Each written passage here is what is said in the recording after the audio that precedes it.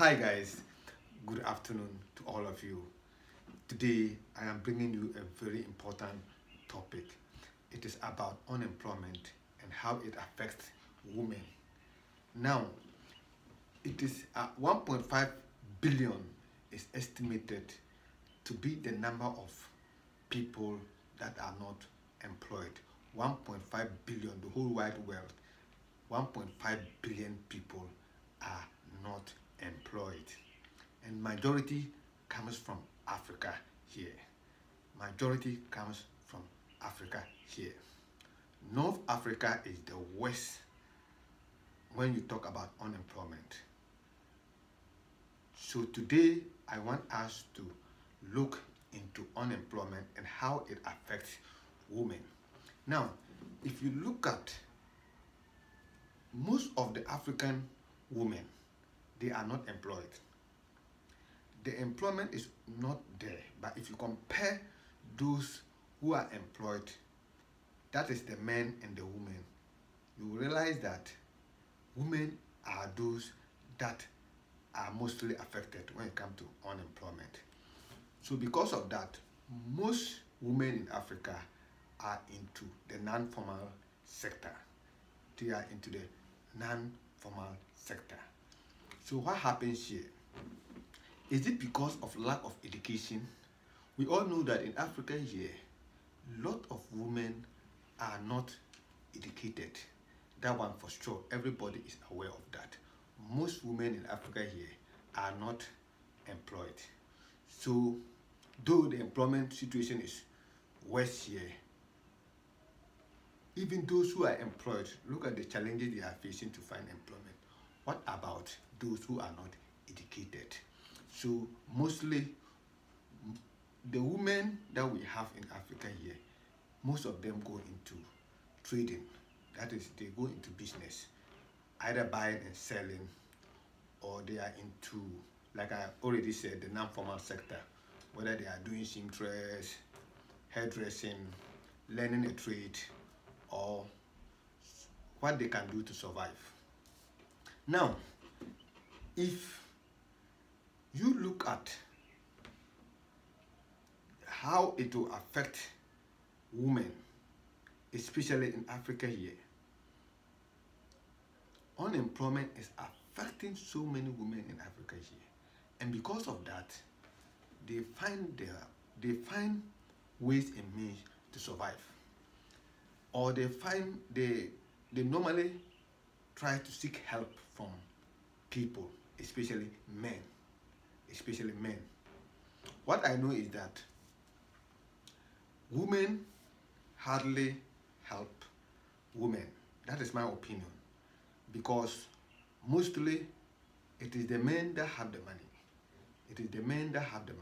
So if a young girl is growing up or is in financial difficulty, she's not getting employment, she has completed school, she's not getting employment, and then the parents are not well to do, let's say they are not able to take care of her. We all know that in Africa here, as soon as you get to 18 years, you are supposed to fend for yourself. So in case you get to 18 years or 19, 20, you complete school, no job for you, and you are a girl, what will you do?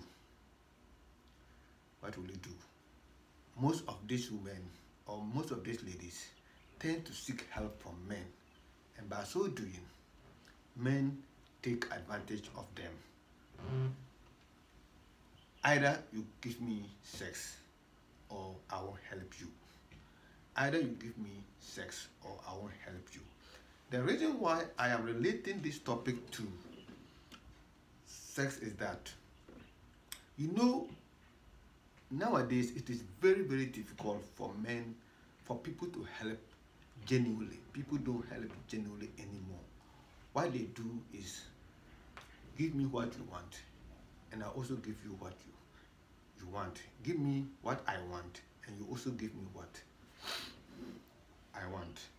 This is what is going on in the African continent because of lack of employment. If you compare the employment rate when it comes to women to the advanced countries like America, the European countries, or even part of Asia, you will see that they are far, far, far, far better than the women in Africa here. That is the more reason why you see a lot of our women, they go into prostitution and they end up destroying their lives. They end up having problems. They end up attracting diseases. So many problems that they can get when they go into this kind of business, because no man will give you money without asking for sex. Nowadays, it is impossible for a man to ask a woman to help a woman without sex. Even if they claim they are helping you, at the long run, they are going to demand for sex. This is the reason why I am relating unemployment to prostitution, or how it can affect the African woman. Look, African women are ready to work. Some of them are hard working. Some of them are hard working. Normally, I always want to believe that it is the lazy ones that are going into this kind of thing because of, in the name, no employment. But those who are ready to work, those who are willing to work, they are into trading, or they are into apprenticeship, where they learn trade like seamstress, hairdressing, making of cakes. There are a lot of things that these young girls can go into. But at times, it even depends on money, because when they are going to seek for these jobs, they ask for money. They have to get a certificate at the end of their apprenticeship, so they have to pay some money to the owner of the shop. And even some of them charge around 500, 700, 1,000, 1,200. Some of these ladies are willing to ask or willing to go and learn this trade, but they don't have jobs, they don't have the money, they don't have the cash. So what do? They tend to go to men to seek for help. And at the end of the day, men take advantage of them, take them to bed. Some of them will disappoint them even after having sex with them without giving them any penny. Some of them, in the name of God, they also help them. But we have to see unemployment as a challenge in Africa here, because the rate at which it is causing problems in Africa here is too much. Because if you look at the unemployment rate, it is bad. You can't even. It is sad. It is sad. It's too low. How can you have a country where unemployment is about 70%? What on earth is going on? What on earth is going on? And every year it's supposed to reduce, but what do we see? It keeps increasing. Because as men, as for the men, most of them go into, like I said, welding, carpentry, mason. There are a lot of other jobs that men can do that women cannot do. So those men who are not employed, they are able to go into this kind of business or trade in order to survive. But the woman, how many women can do carpentry? How many women can do barbering? How many women can do welding? How many women can do, let's say, mate, to be even a driver mate? How many women can do that? I'm not saying they cannot do, but how many women are willing to go into this trade? It is not there. That is why the unemployment, it affects more women than the men. That is the point I'm trying to put across here. And because of that, women think that, okay, since I don't have unemployment, I don't have employment, I don't have anybody to help me, what am I going to do? They tend to sell what they have. They tend to sell their body in order to make a living. I am not saying that most of these ladies who are doing prostitution or the rest is because of they don't have job. Some of them, if you even give them job, they don't want to do it again because they want fast money. But there are some of them who went into this business because of financial problems. They are not employed, they are ready to find a trade, but the money to even go and register is not there. That is the more reason why I strongly believe that it is something we have to look at, especially the African woman. The African woman is in dire need of help, seriously speaking, because like I said already, most of the men can do a lot of jobs, like I mentioned, that women cannot do. They are willing to do, but how many of them are into or are going into those kind of trade? That is the point here. So they tend to go to men for help, and these men end up either helping them and sleeping with them, or they sleep with them without necessarily giving them the promise. It is sad.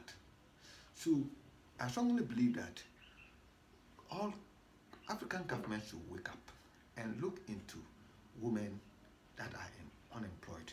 They should try their possible best to provide women, especially the African woman, they should provide them certain amenities, certain helps. I know past government have done a lot of few things to help the African women, but it is not enough. It is not enough. And we all know that the whole wide world, or even every country, women are more than, the ratio between men and women are more than men. So if women are more than men, then most of our focus should be with the women, in order for us to help them. Those who don't have employment, we get them into trade, we get them into businesses, and set them up in order for them to stop being on the road selling their body. Men doesn't do prostitution. Even if a man go patronize a yahoo or prostitute, the man is not, they will never call the man a prostitute, but they will rather call the woman a prostitute. It is the women who stand by the road or who seek for help, who sell their bodies. Men don't sell their bodies. So we have to focus on the women and try our possible best as a country to actually help women. I strongly believe that when governments, incoming government or government in power, they are able to set some funds to help these young ladies who are roaming around, sleeping with men, getting pregnant, giving birth uninvited, and then they are increasing the population, and the people they are bringing up to increase the population, they are not valuable. When I say they are not valuable, it simply means that they don't add value to society. You see, when you have a population that most of them don't add value to society, then it is sad. If you don't add value to society, then you are rather a burden to society. You are either a burden to society or you add value to society. This is what I am trying to put across. So African leaders, governments, they should try their possible best and focus 70% of their effort in elevating the African woman, because they actually need help. Like I said, because of unemployment, most of them are into prostitution, selling their body, doing ungodly things just to survive. If we are able to set these women up, set these young ladies up, put them into school, the girl child must go to school. No matter what, they must go to school. And this is the only way we can help to prevent these things in the future. Even if we cannot help what is happening now, we can plan that in 5 years' time, 10 years' time, we don't want to see an African girl, we don't want to see an African lady selling their body on the street because of lack of money. It can never be done 100%, but at least we can be able to reduce the percentage. In that way, we will be able to know that in 20 years' time, 30 years' time, the African woman will be equipped with all that they need in order for them to add value to society, add value to their country, and be able to help themselves. This is what I believe we should start doing now, because it is sad. lack of unemployment is causing a lot of problem to African women, and because of those difficulties, they tend to sell their bodies for a living. This is what is worrying me, and as a content creator, I will always make sure that we bring things that we talk about topics. Even you never know, one day somebody might hear you and take action on it. So we need to keep fighting. We need to keep talking. Who knows, one day somebody will hear your cry and then come to the aid of women. That is all that I have for you today. I hope everyone will watch this video, and then let's all take the advice that we sit here. It will help us.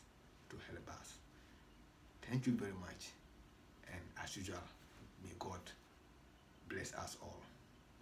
Bye-bye.